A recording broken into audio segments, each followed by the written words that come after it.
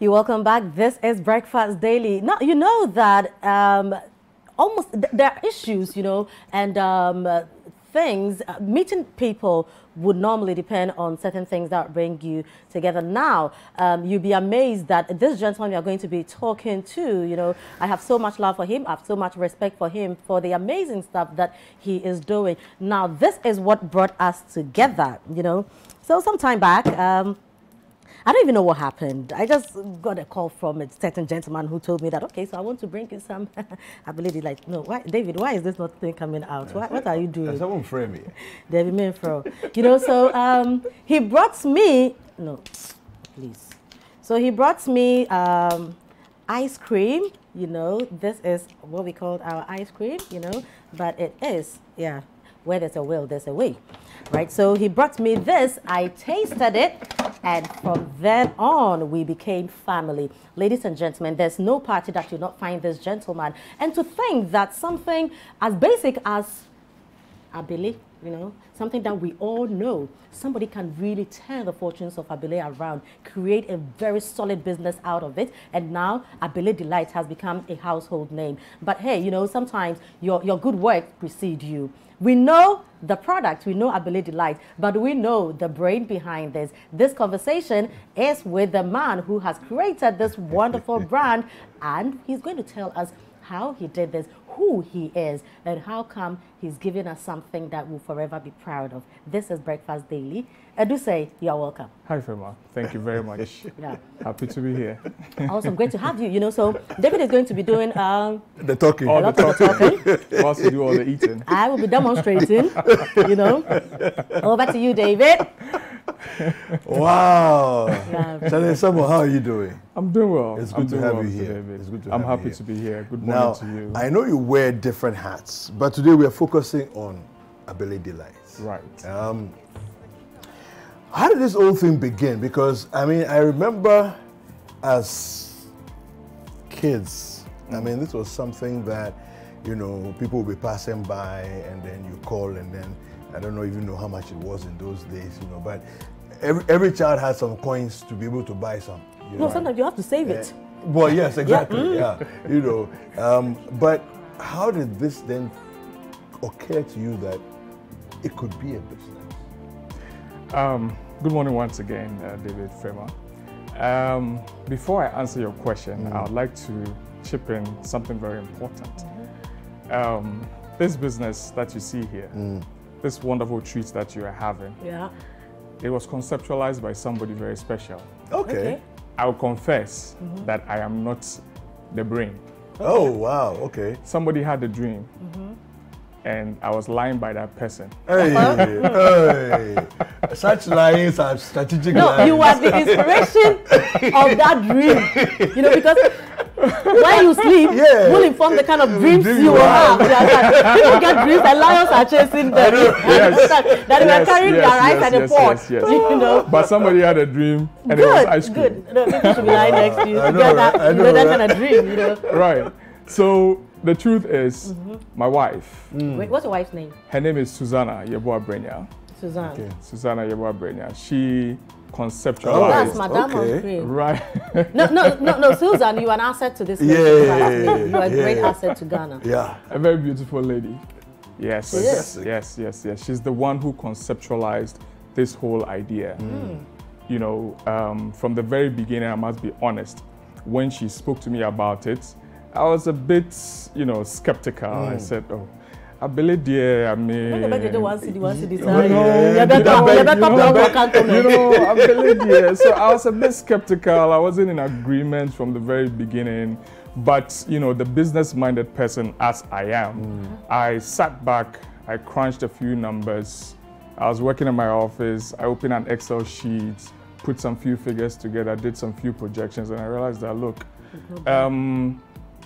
business is all about solving people's needs and then taking things to people, things that people would normally not want to stress about to go looking out for. If you're able to provide it for them, they'll be willing to, take out something, to pay for it, no matter how small. You get it. Even the ocean has rainfall into it. So no matter how small, eventually it will accumulate into something big. So I came back to her and I said, okay, it's a fantastic idea. Yeah. I want to be a co-owner of the idea. Wow. We put our minds together. She does the production. I do the marketing and then all the sorts. So we work together in putting out, bringing out this wonderful delicacy, this delightful. It is quite that you delightful, have. actually. Yes. I must admit. Yes. I mean, for yes, me, I favor more the strawberry and the chocolate. Those two flavors. Because I mean, they are deadly flavors. All the flavors are wonderful. Just say, you enjoy it? No, it's by yourself. Hold it for me. No, you said you favor which one? I said the chocolate, the coffee, and then the strawberry. You're going to look for some. I want to see there's coffee or chocolate. So Kweku actually spoke to me on the side and said, look, you know my favorites already. So please make sure that I have my favorites ready and waiting. So it will be in there. Definitely in there. Okay. No, I just want to confirm. You want to see whether the coffee is true. But no. Try it. No, you have to try it. I want you to try it. Okay, so no, I'm not eating Paula yet. is trying to know. No, I'm not eating yet. Okay, no problem. It's all right. It's all right. But you know why? Mine, he has brought me a pack. That's separate from here. Fema, I realized you struggled a bit in taking it out. No, because it's frozen. Yeah, it's frozen. So it's an art. You just completed like speaking about the this one is not School of Performing Arts. So Mr. David, art is art. There are two ways of getting this thing out of the cup. Okay. Right. One is by rubbing it, giving some friction, some heat. You heat the sides and it starts to melt. You see? Warm the sides, it starts to melt and then it becomes easy to Well, you are a science student, so you know how to apply heat and friction and stuff like that. Now, we from the arts background, you know how to eat it artistically. You got it? Right. I got it. But how has the response been like, since you brought this onto the market? How have Ghanaians received this? Okay, so I'll take it back to the question on how it all came about. Yeah. So when she... But this is nice, the coffee. Oh, yes. Yes. Yes, and you can taste actual coffee in there because coffee, there's that infusion of coffee in there, so you taste it. We try to make it as natural as possible. Yes. So one time we went for this family gathering, right? After she had conceived the whole idea, we went for this family gathering, and then she made some few, I don't think we had all these flavors available. I think she made just about 2 flavors, and everybody was scrambling for it. It was at that time when I was still doubting Thomas. Okay. You get it? Okay. But everybody was scrambling for it. Everybody wanted to have a feel of it, and everybody was, praising the fact that it was fantastic.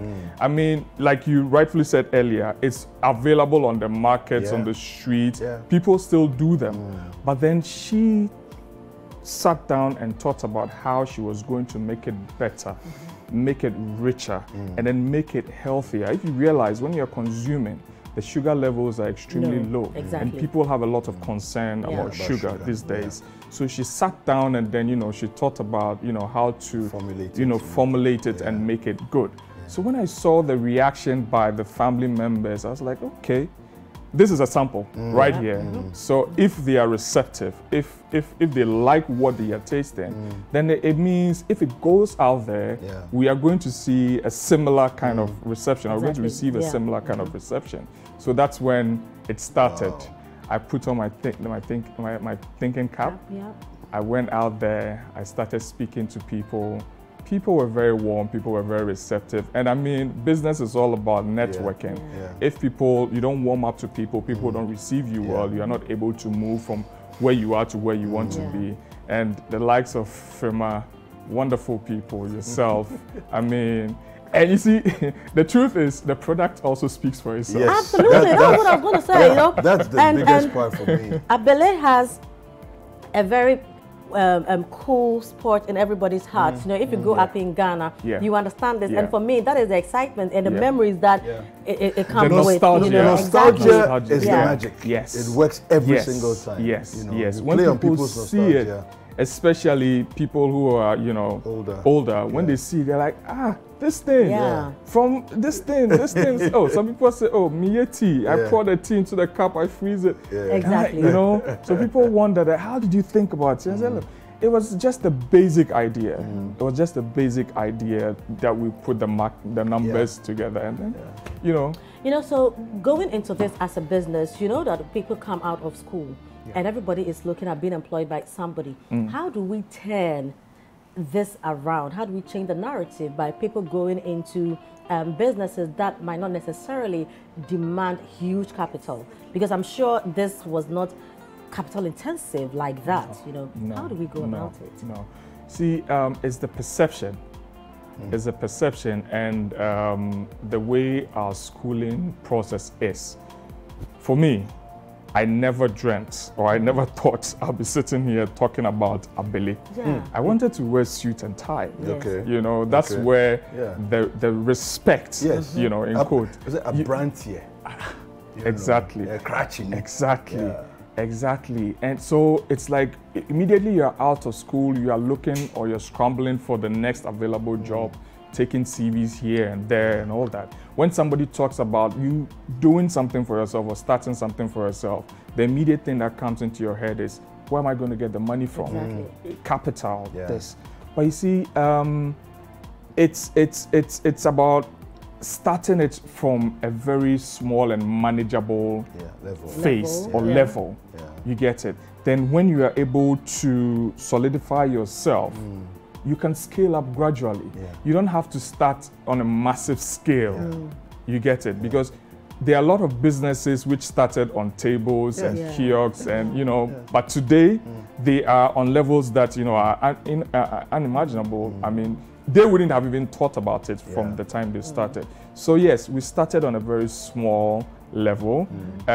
Truth is, if you this program that you did at Aviation Social Center, I've forgotten the exact name. The Made in Ghana Fair. Yes, the Made in Ghana Fair. The Made in Ghana Fair.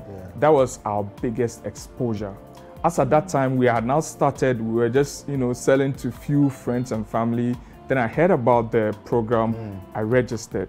Truth is, when we were coming in, we came in very small. I think we came with about 200 pieces with no expectation whatsoever to even sell out those 200 pieces. I must be honest with you. By a little after midday, 1 p.m., it was gone. Everything was gone. Everything was gone. You get it? And people were actually heckling.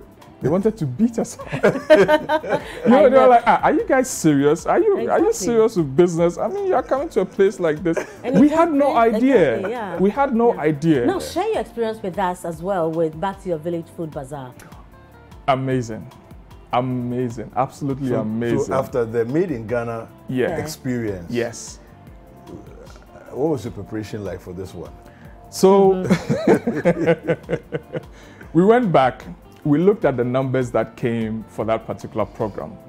They were in their hundreds. So we anticipated that this is going to be on a similar scale. So back 2 years ago, or was it 3 years ago that we did? 2 years ago that we did 200 pieces. This time around, we said, look, we're at a scale where the demand has risen. So we are targeting 1,000 to 1,500 pieces. Are you kidding me? Okay, I like it. 1,000 to 1,500 pieces. From 200. 1,000 to 1,500. Yes. And so we came in. I came early in the morning. The boss was at home. I call her the boss. Of course, yes. They say behind every successful man there's a boss woman. Right. The boss was at home, you know, ready to, you know, give me backup just in case I ran out. So I came with 1,000. So this was Saturday or Sunday? This was Saturday. Okay. The very first day. 1,000 pieces. Okay. It started 9 a.m., 10 a.m. People started trooping in. From 11 a.m. I didn't have time to even drink water or even eat. Wow. Constantly. People were on us buying. Constantly. And by the same time, 1 p.m. or 2 p.m. it was done. It was gone. 1,000 pieces. It was gone. Gone by 2 p.m. It was gone. Wow. It was gone. City FM crew alone at half. No, as for Abele, like That's- you need Oh no, thank you. you need City. a I mean branch the at support, City. the support from City, Successful you know, business. patronage and all Yeah. that, you know, it was gone. So I immediately had to ring her up, and then she mobilized the 500 pieces. Yeah. We could have brought more, but the thing is, if we bring more, Sunday Yeah. Yeah. You will there'll have be enough, shortage. Yeah. Yeah. And it takes time for it to, you know, freeze and we all that. didn't know that. Look, we will sell out 1,500 in a matter of hours. Hours. So yeah, in a matter of hours. So in the dispatch guy had to go on a bike. He quickly, you know, mobilized, brought it to us, and I was looking at that 1 hour to 2 hours that I was sitting idle. People come in, they talk Abele, and I was like, hey, Charlie, all this money going. I know, right? Money going. When it got there, all the people we are told to wait and, you know, for They're some, bringing more. they came rushing in. That 500 finished within an hour. And it was gone. No, I had to sneak out because when people Because it's saw like- me Yeah, leaving, yeah, you know, yeah. And then day 2, they too same story. 1,500. 1,500 So pieces. in 2 days, 3,000 3,000 pieces pieces. sold out. And truth is, we could have sold more yeah. because if we finished selling around 4 p.m. Between 4 p.m. and 6 p.m., Yes. the crowd was still massive. Yeah. People were still trooping in. Yes. It was a massive success. Yeah. It was a massive success.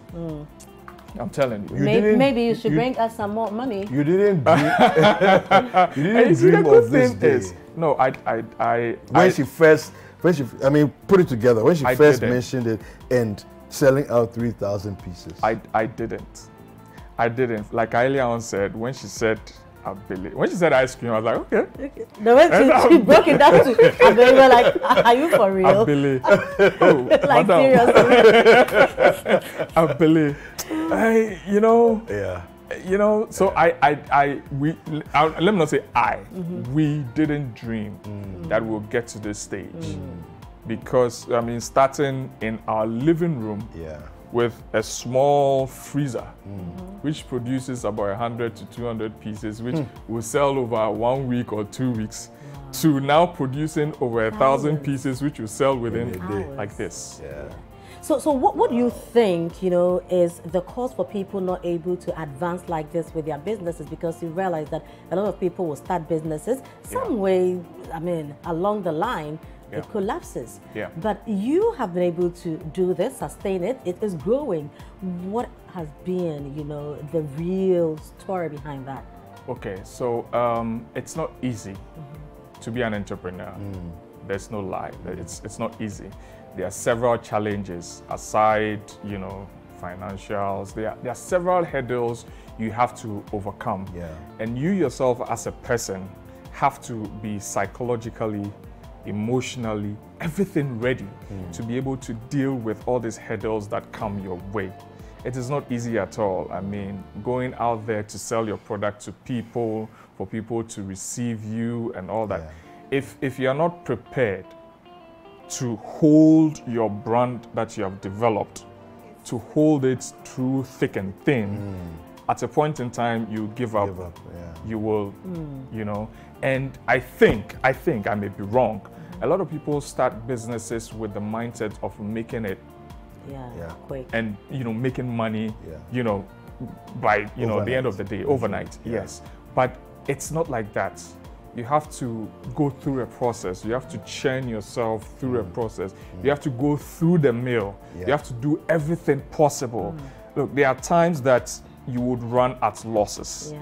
There are times that you have to give people, I used to drive around, I call people, I say, oh, I have this ice cream Sample, for come you. and- Take. You know, he would bring Abele to my house, you know, and I'm like, whoa, this guy is You know, serious, man. you have to go all out. Yeah.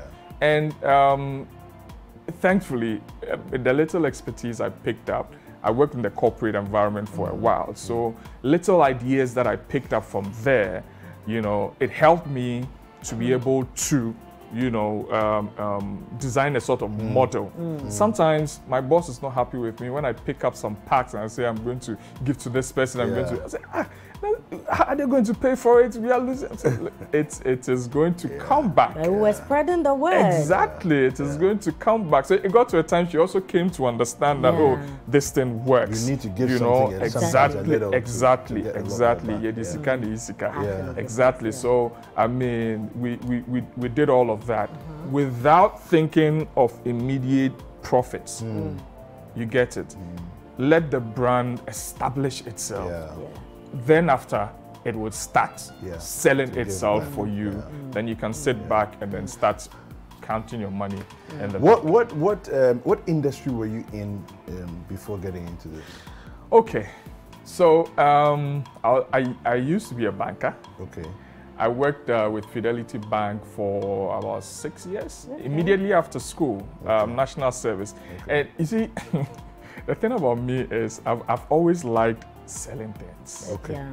The people who know me, today I'm selling cars, tomorrow I'm selling houses, the next day I'm selling perfumes, I'm selling watches. You're selling trips.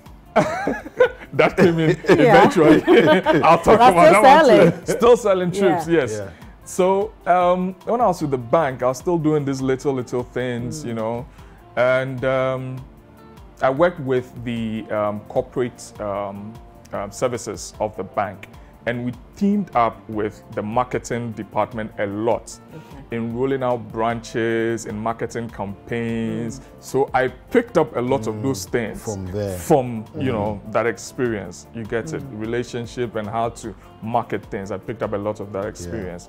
When I left the bank, that was around 2015 or 2016, and I'll say this, I didn't leave the bank, I was actually fired from the bank. Wow. Was it part of the financial cleanup?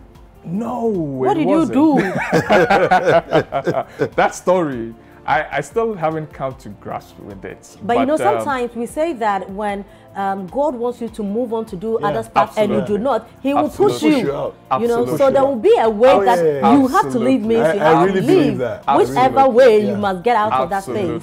Absolutely. And I want to take this opportunity to tell anybody who has lost their jobs or anything of that sort, not to relent. It's an opportunity for you to, you know, redefine yourself, to, you know, rethink your whole self-being and then make something out of yourself. Right, now in wrapping up, you know, so you have come from a place where you even doubted how far you could go with this business to a place where you were selling 200 pieces in weeks or in days, you know, and now you're at a place where you are selling thousands in hours. Let's say 2 years time, what do you hope the story will be like?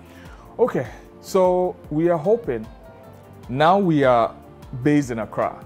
We haven't moved out of the region yet. We are hoping that in the next few years, we'll be able to establish ourselves beyond the boundaries of Accra. All the way to the northern regions, the southern region, I mean, all the way throughout Ghana. We should be in every retail outlet. Awesome. Wow. We would want to be the household name if anybody says ice cream. Okay. It should be Abele Delight. And we are not going to move away from that niche that we have created, that's nostalgic feel and look. No, we are going to establish ourselves in that same lane. What wood is that? Because it looks like the authentic trapia. Is that it? No, it's not a trapia. It's not a trapia. We started with the trapia. But again, the boss came up, my wife came up with a fantastic idea to use bamboo, which was a more cheaper, you know, alternative and sustainable. So it's bamboo that you are seeing. It's still healthy. Of course, it's still healthy. You know, talking about this, moving to other regions, I'm just picturing being on Heritage Caravan, knowing that at every spot you have now eating Abele Delight in Tamale will be a different vibe. You know, the heating Tamale. It would happen. If you have Abele Delight in Tamale, you made our day. It will happen. It will happen. And once we are able to transcend beyond Accra, eventually we are going to transcend beyond the shores of Ghana. Awesome. We are working towards that. We would love to see our products, you know, making waves. Made in Ghana, of course, featuring on a global, you know, market. Adusei, you've done awesome. And to you, Susie, Charlie, you are the boss chick, man. Yes. Thank you very much for your time this morning. There's a quote that I love so much. It says that success is made of small efforts repeated day in, day out. Yeah. Right. Yeah, and I think you are the epitome of this quote. Yes. Yeah, Right. Brilliant. Right. Brilliant. Right. Well, I still hope that my Oh, I can't wait to go Abele get is my sorted. Abele. So because the It way is people sorted. are eyeing their Abele, don't give mine away. Don't give No, mine you're away. sorted. You're No, I sorted. trust you. I trust you.